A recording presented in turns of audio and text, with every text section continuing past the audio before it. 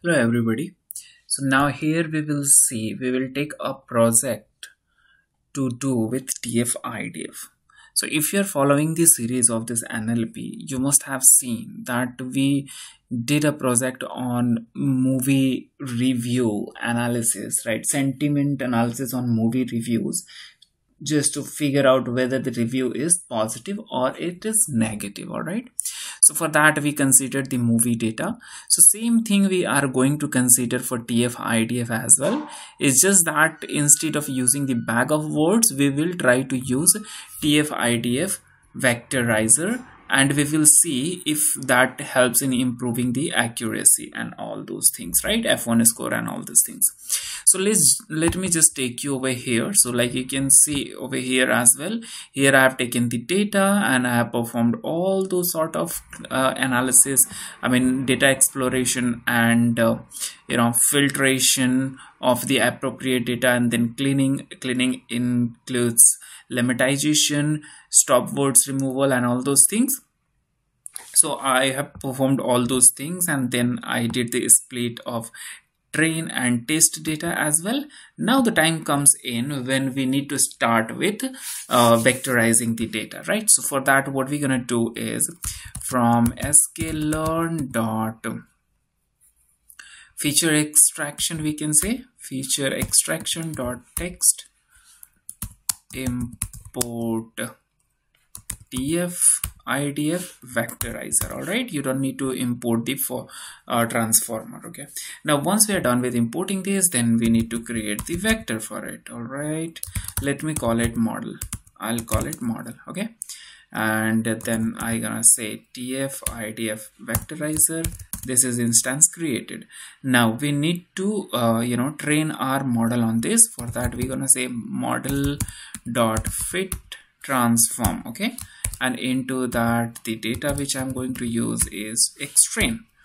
Then over here I would say trained vector. Let's call it trained vector.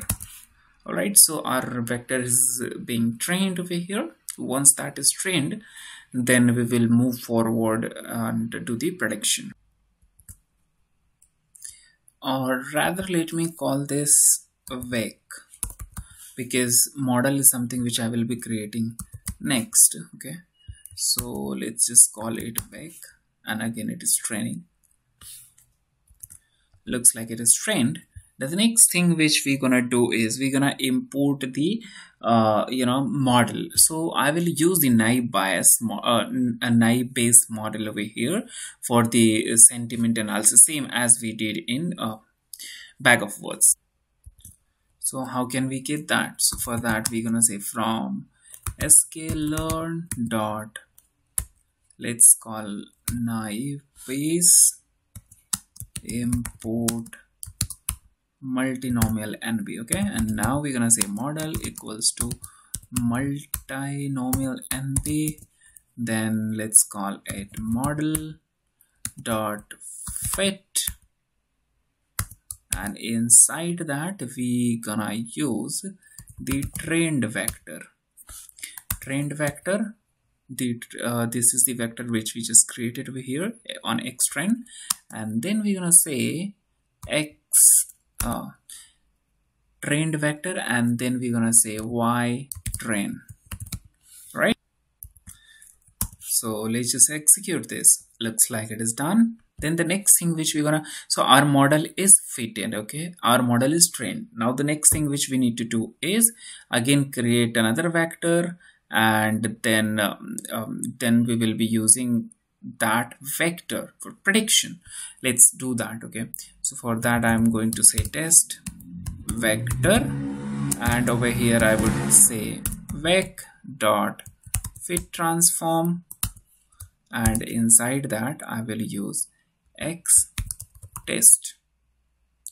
All right, fit transform. So I will be putting the x state data. Now once this is done, it is using just in over here. Let's just give it few seconds. All right, so this is done. Next thing which we're gonna do is model, which we just trained over here. On that I'm just going to call model predict, and inside that I would say test vector, and over here I will call y test, and let's just see. Oops, predict take two optional arguments, 3 were given. Let me try this and then this. Let's just see if this works. Now I just made a mistake here. I just don't need to provide this, and with this we can keep it to fit transform only, and let's just call this. Okay, so over here this thing prediction will be done, and then we will check the accuracy. To check the accuracy we would require to put this along with the data. Now let's see what is the problem that we got over here. Dimensions mismatch. So let me just do a rerun of these things. Sometimes it just works. So alright, so we are done with this. Over here I will say prediction, and let's have this prediction printed over here. Okay, now we have the prediction, we have the X test data fit into that, and now we have the Y test. So we are just going to compare prediction and Y test value, but for that we require from sklearn dot metrics import classification report. Perfect. Now the next thing which we're gonna say is classification report, and inside that I'm going to say prediction, and then we're gonna say Y test. Let's run this. Okay, to make it look good, what we're gonna do is we're gonna say print. Oh, it just worked. Now you see over here the F1 score which we got is 83%, and here the F1 score which we had was just 81, right? So it is quite improvised, right? If not much, then still it's better than what we had over here, right? From 81 to 83, that's good. I won't say it's less, right? So this is how you can utilize the TF-IDF. Further, if you want, you can append this prediction data into the main data frame. Let me just do it for you. So for that, because we have the same structures, what we can do is let's just take this from here, and over here I'll simply put this, because we have the same structure, ditto same structure. All right, so X test, Y test, and predicted. Instead of predicted we have the prediction. All right, now let's just run this. Ooh, here we got it.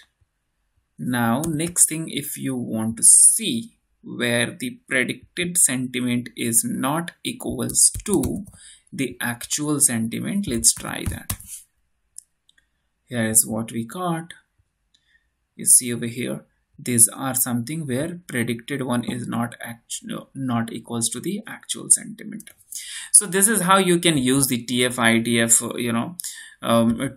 TF-IDF vectorizer, right? And what TF-IDF is, I explained in previous video how to implement that into how to implement and understand its scoring system. We started in the previous video, and here we just saw how we can use that in a project. All right, so I just hope that it was clear to you. Just in case if you got any doubt, put that into the comment section. I'll be happy to answer that. Thank you very much. Take care.